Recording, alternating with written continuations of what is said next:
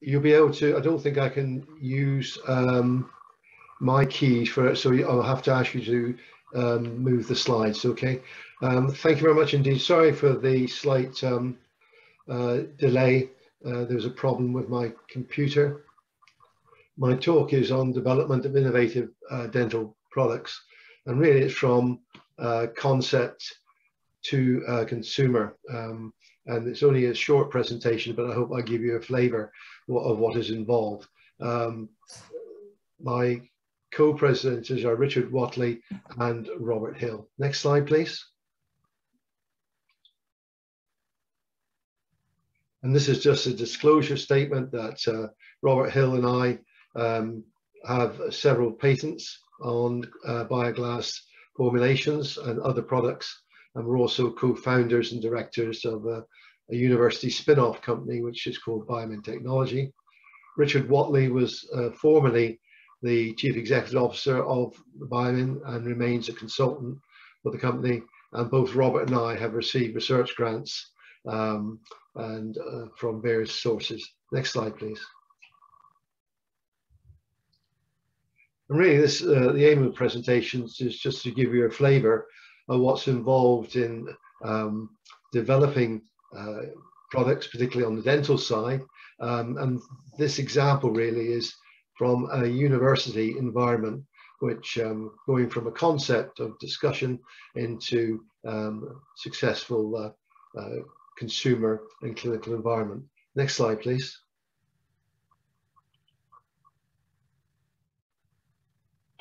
So normally I would develop this in a longer session, but briefly, I'll give you an awareness of the processes that are required for dental materials reaching the commercial market.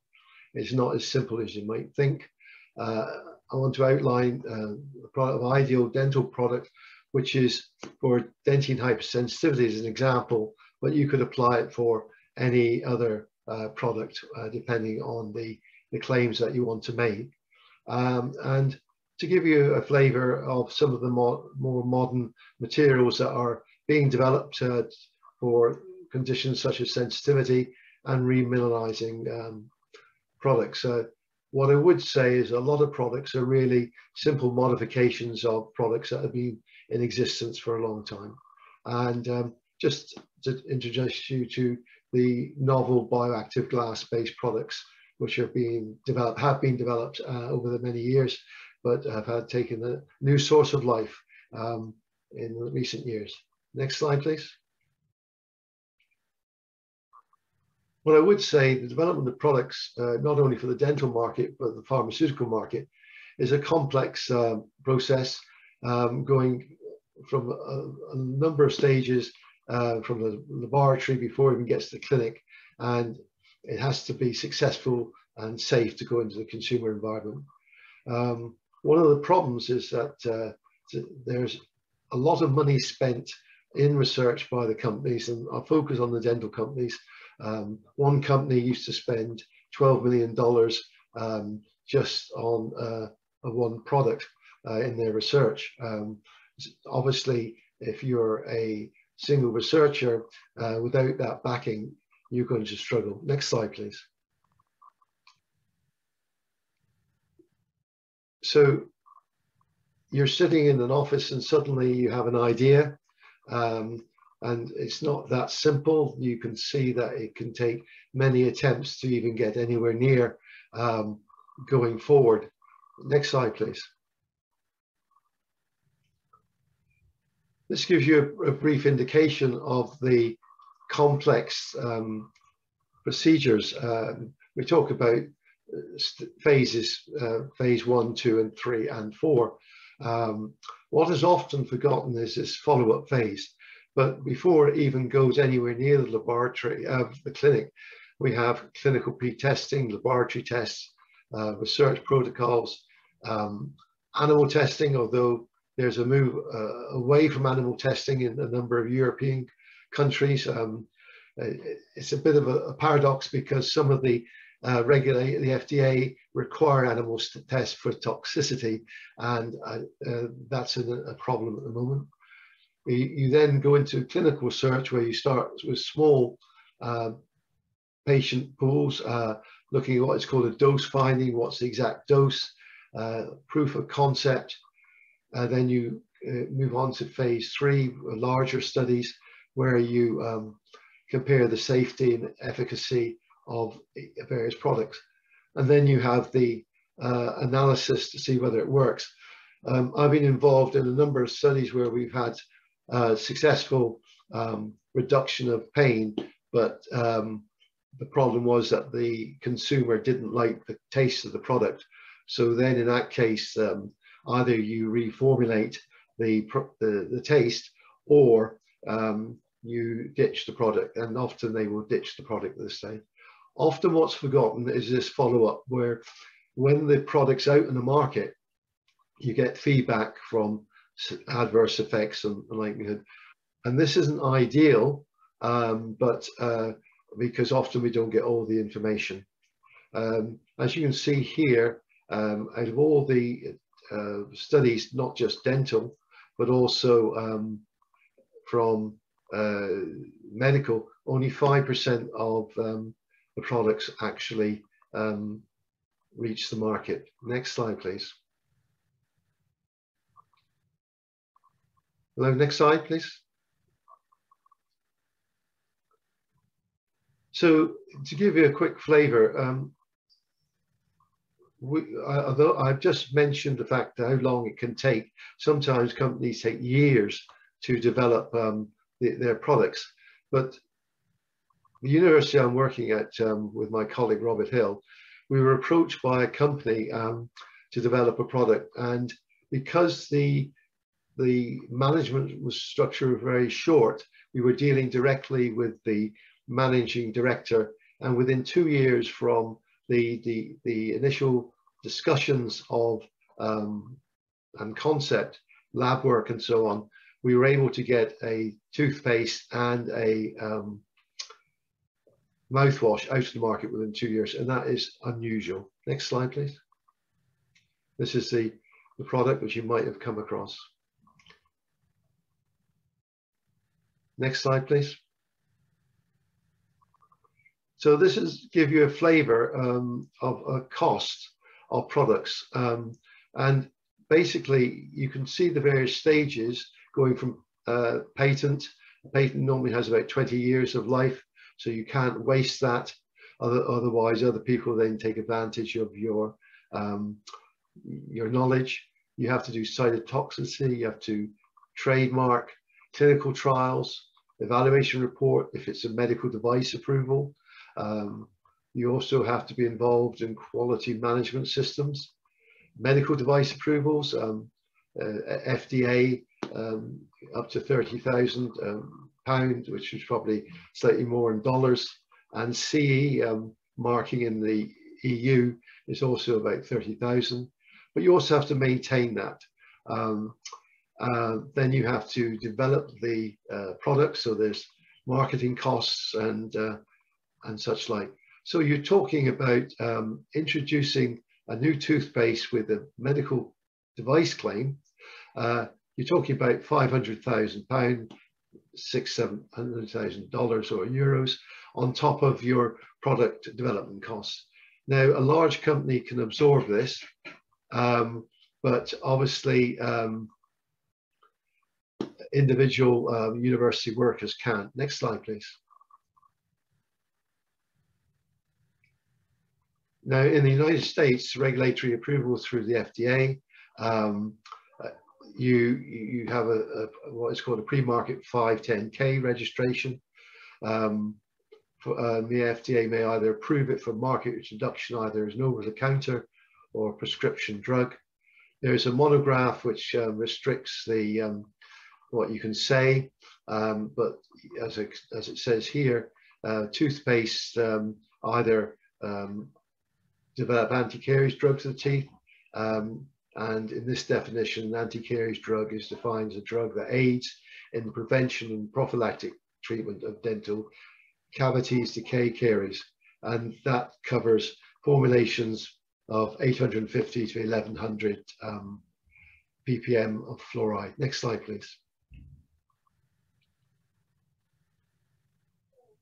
For Europe, those of you in Europe, we require an EU approval.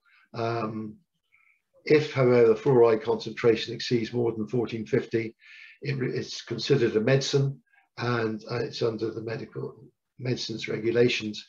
And if you have a medical device and consumer product, it requires a manufacturer to maintain a quality management system. They are very expensive to maintain, and again, it creates a problem for an individual. And if you're within a university environment, you require the university help. Next slide, please. Now, you may have seen in some of the products consumer acceptance. The American Dental Association seal is not regulatory in a sense, but they follow the FDA, and they restrict what you can say in the claims. And for example, you wouldn't be allowed nowadays to have something like a sugar in your toothpaste. There was a sugary content many years ago with one particular toothpaste for children, which was very strange. So that wouldn't be allowed in any of their accepted toothpaste. And the claims have to be supported as well. Next slide, please. I'll go very briefly here because of time. A toothpaste contains both active and inactive ingredients. Fluoride is the main one. And if you have to make a claim, you can only make it on the fluoride strengthens teeth to prevent tooth decay and remineralization in the early stages of tooth decay. It's a requirement at the moment for the ADA acceptance that it requires fluoride, but as many of you know, some European states are moving away from fluoride, which may be an issue in later years. Next slide, please. You also have desensitizing agents and antimicrobial agent.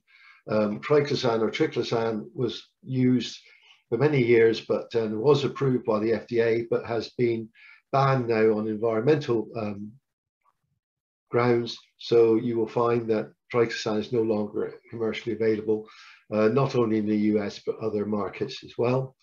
Most toothpaste will have an abrasive agent. You need it to remove extrinsic stain. Next slide, please. You also need various other things, thickening. Peroxide is often used.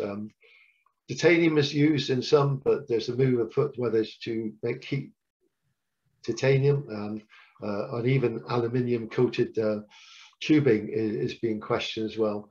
And some of you may not be aware that the Microbead Free Waters Act of 2015 prohibits cosmetics and over-the-counter drugs for containing microbeads as from 2019. There's also concern about so-called nanoparticles as well.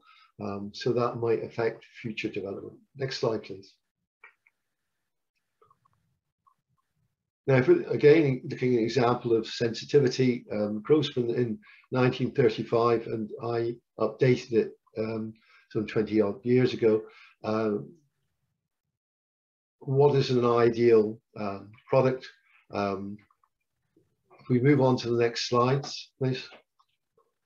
What you have to realize is that a lot of these earlier statements were made when the products were not as smart and intelligent as they are now. So many of these statements may have to be changed. But if you're looking at an over-counter product, it has to be safe, and it may not be effective in a mouthwash, but it might be effective in a paste. It has to exert its effect over time, relief of pain. How long does the fluoride last? Very often, when people brush the teeth, most of the fluoride in the toothpaste is washed off, so it doesn't give much opportunity to work. But you want a paste which keeps in the mouth and lasts up to 12 hours at least. It needs to be safe to be used, has to be effective, it has to make the claims that you're making, and obviously it has to appeal to the right market. And at the end of the day, it has to satisfy the end user. You may have a very good toothpaste or product, but if the end user doesn't like it, you won't sell it. Next slide, please. If we look at in-office or professionally applied, again, the similar aspects need, but it has to be effective, desired mode of action, irks, relieve pain. You expect as a dentist to relieve pain immediately or within 5-10 minutes, whereas an over-the-counter product would probably last up to 2 weeks before it gets any effect. So the patient's expectations here is that you're applying something in your practice, it would be effective quickly. It has to be safe. And again, going back to Grossman, where we're thinking of amalgam, it shouldn't stain teeth. There are some products out today which still stains teeth, and some procedures may have adverse pulpal changes. It has to be effective in well-controlled clinical studies, and again, support the claims. Easy to apply, it shouldn't be messy, and it should be painless.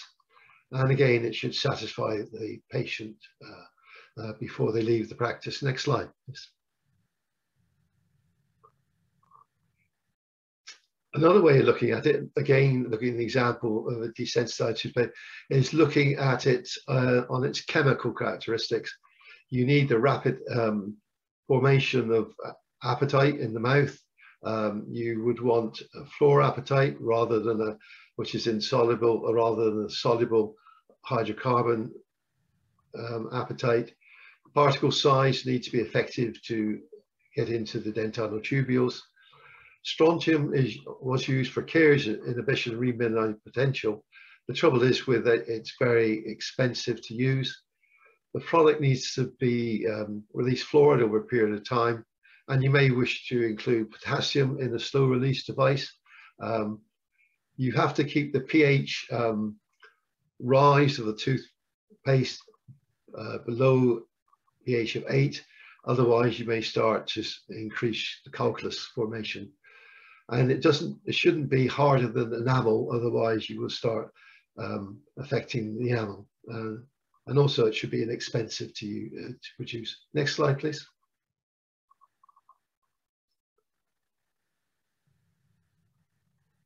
Now, you're probably all aware that there's been major developments, and some, as I've said, there are tweaks of existing products.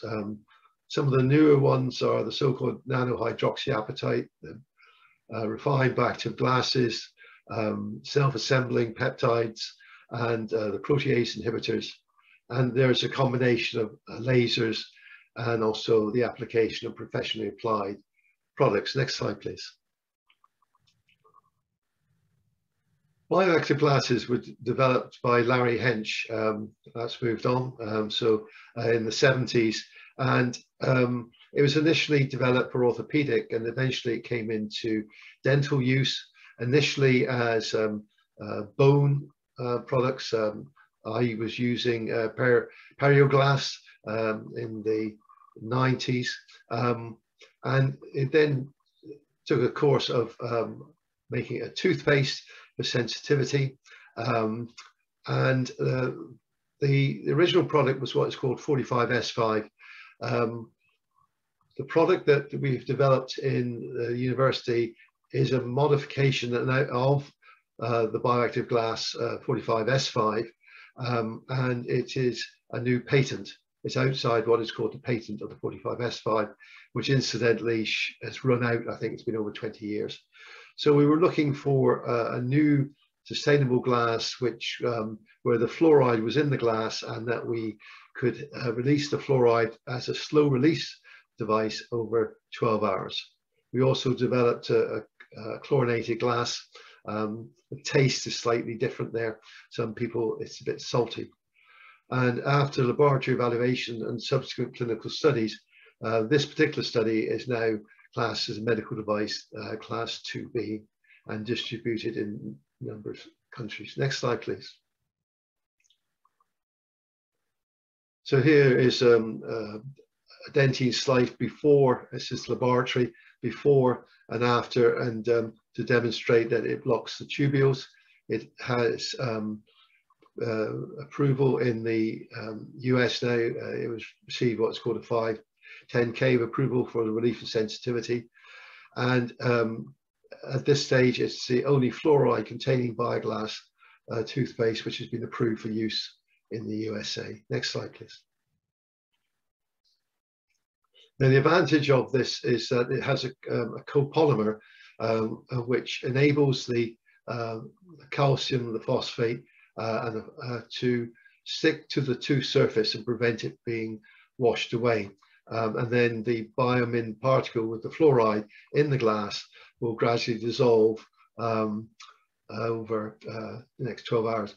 What you do need to be careful of is that you need calcium, phosphate, and fluoride to affect remin. It's no use just putting the fluoride in.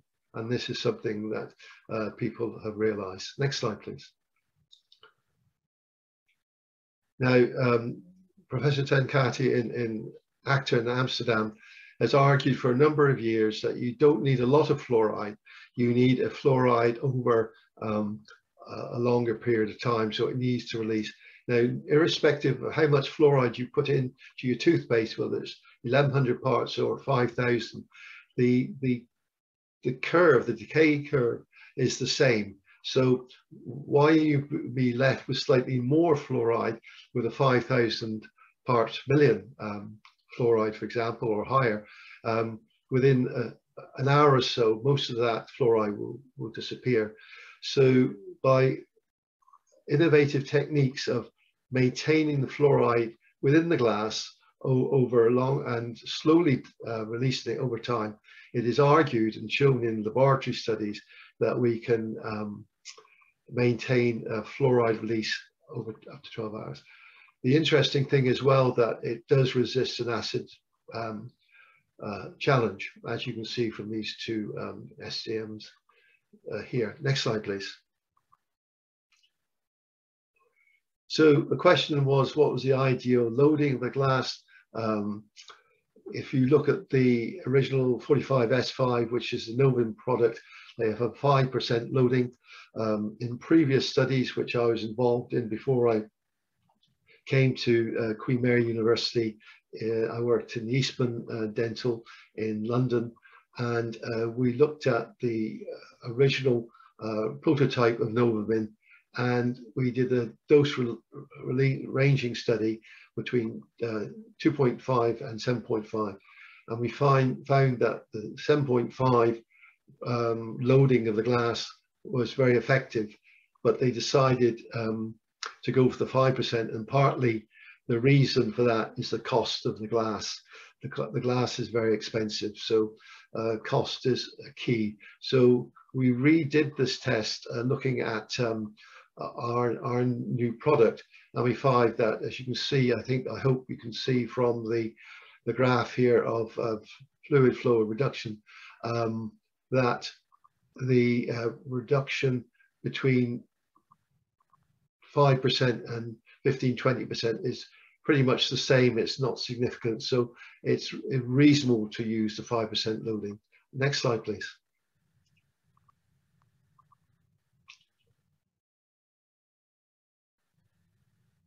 I know it's been very short and sweet, I know, because of time, but thank you for the opportunity to the Magnus group, and also for you for listening. What I would conclude with is that simply formulating a toothpaste is not simple. You need specialist formulations, and in order to develop this toothpaste, we were reliant on Group Pharma in India, who formulated our products, and we've been able to successfully market them in numerous countries. So going from the concept to the consumer, it's not just one person, it's a whole team, and you rely on the expertise of every member of that team. And without commercial partners to develop this product, it would be impossible to get it to market. Thank you very much for the opportunity, and thank you for listening.